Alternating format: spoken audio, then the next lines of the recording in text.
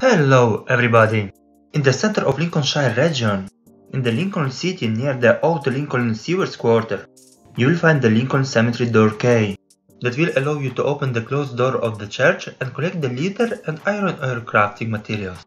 Once you have arrived to this quarter, you will discover the church. Next to it, on your right, you should see the Templars. Firstly, reach them and climb to the top. As soon as you are there, go to pick up the Lincoln Cemetery door key.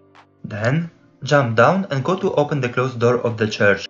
Move forward until arriving to the sarcophagus.